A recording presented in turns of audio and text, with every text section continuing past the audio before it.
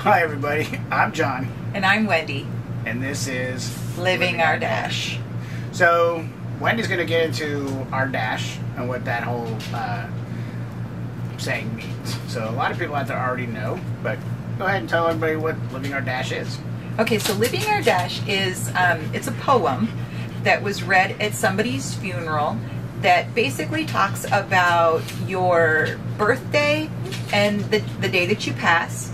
And then that dash in between is the life that you have, and then how you spend that time is living your dash. And so when we were tossing around ideas for our channel, that just kind of resonated with both of us, that we've lived mostly a live life where work was our focus, and we wanted to kind of turn things around and live more for a purpose and live our lives instead of exist. And so we decided that Living R Dash was going to be the name of our channel. But if you ever see us out on the road in our fifth wheel, on the back of it you will see Living R Dash, and underneath that it will also say no regerts. The regerts is not a spelling error. This is what we were thinking of beforehand, and it just kind of stuck. So it's kind of an insider thing. It's a little humor, but we want to live our dash with no regrets. Or regerts. Or regerts. So to give you a little bit of background about us, we both grew up in the Northwest in Spokane, Washington. After high school, I joined the Air Force, in where I spent 22 years. We started out stationed in California, and then we moved to Germany, where we did a little bit of traveling. I'd say Wendy did more traveling than I did, just because my duty schedule didn't really permit. But Wendy and our daughter traveled, quite a bit of places while we were stationed there. So that was great. Then we moved back to the States, and we were stationed in Wyoming, Cheyenne.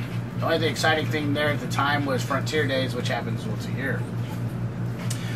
So, not being happy living there, we decided I was going to go remote. So I spent a year in South Korea. And then my follow-on after Korea was McCord Air Force Base, which is back in Washington State. So, which was a good thing for us, because my first 15 years of my career was a security policeman / security forces, because it did change names during that time frame.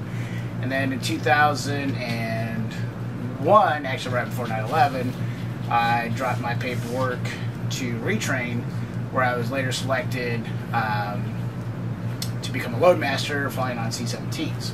Absolutely loved my career. Both career fields were good. Like anything, it's going to have its ups and downs, but it's all how you take advantage of the situation.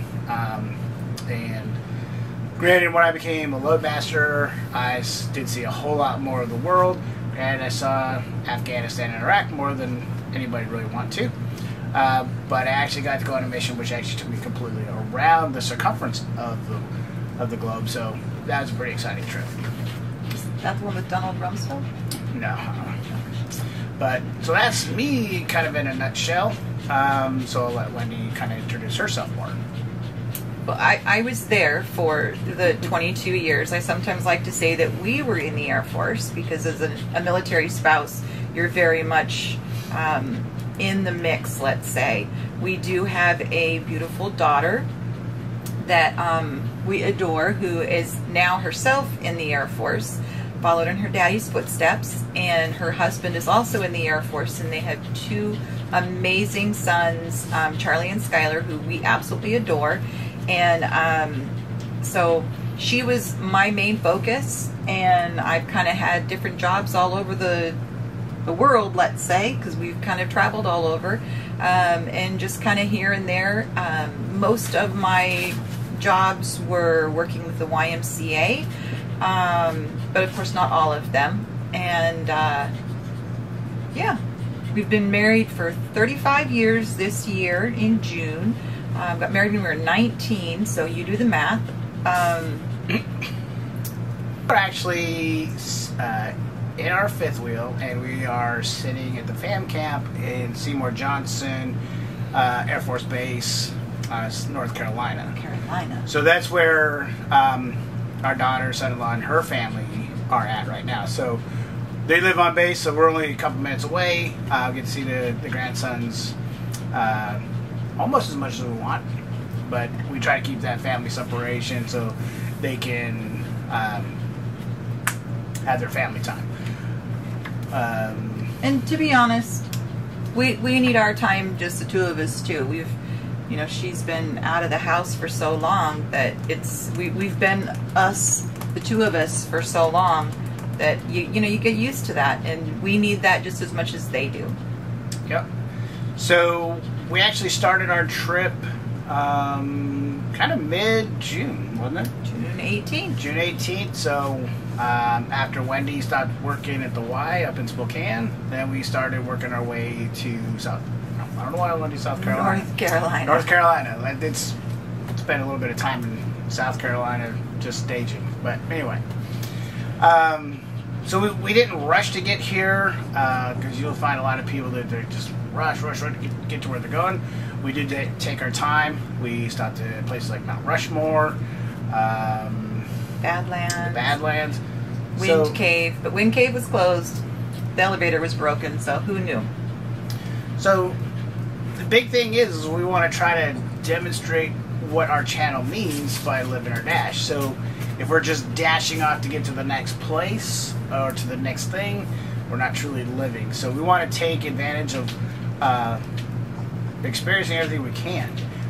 So as we said, we've been kind of all over the world, and we've done a little bit of traveling, especially West Coast. So that's kind of where we spent the first part of my career, and we grew up there. So we've been to Seattle, we've been places in California, but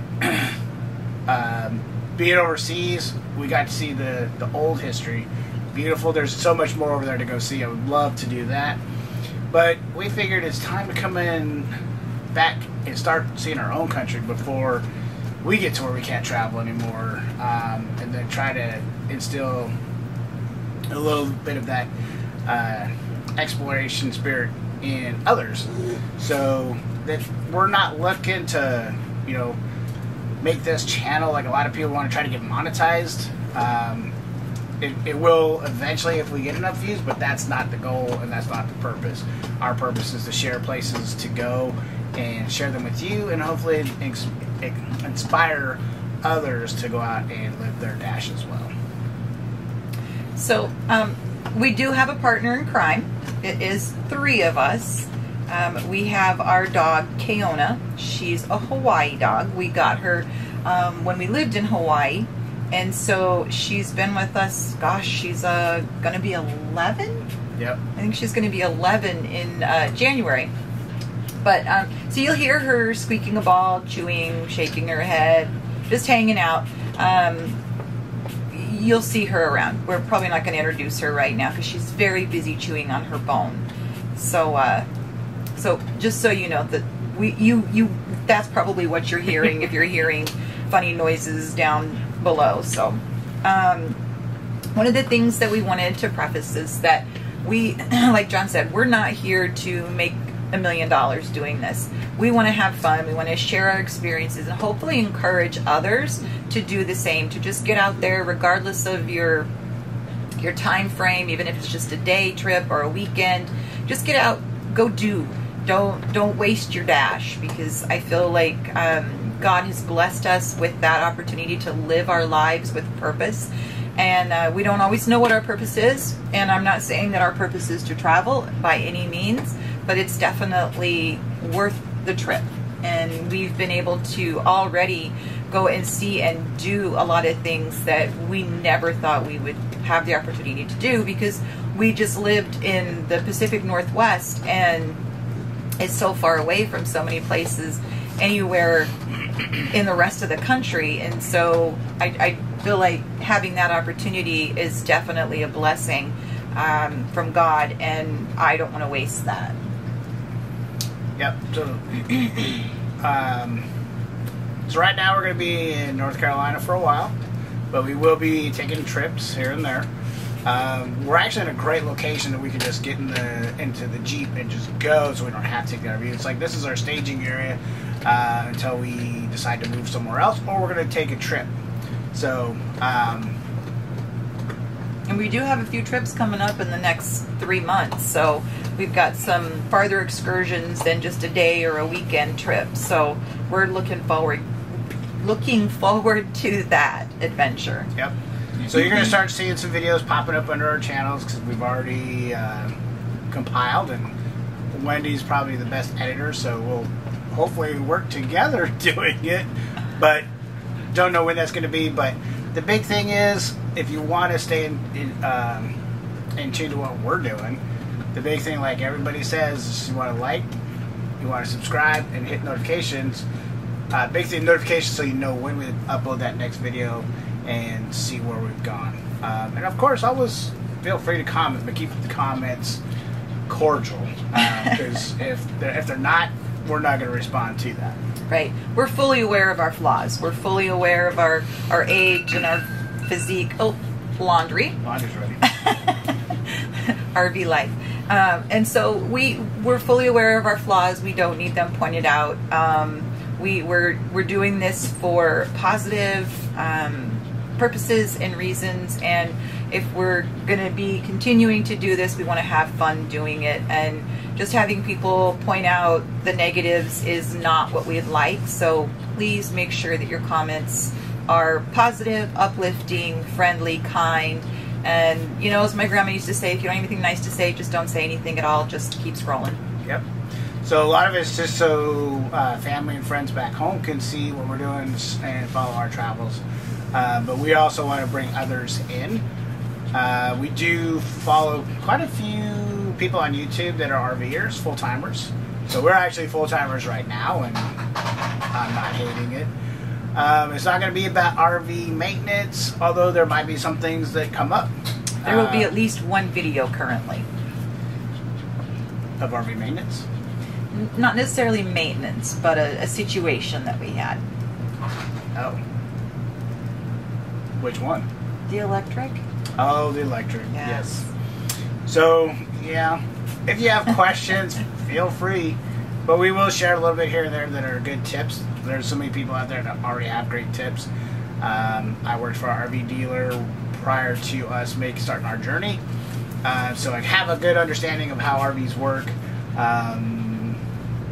But if I don't know, I definitely have great people to reach out to. And if not, there's probably somebody's already done a video out there that'll help you figure out what you need to do. But again, if I can steer you in the direction you need to go, please make a comment.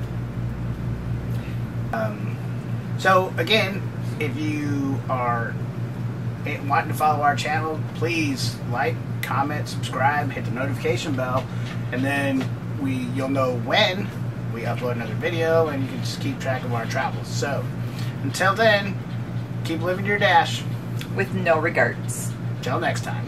Bye bye.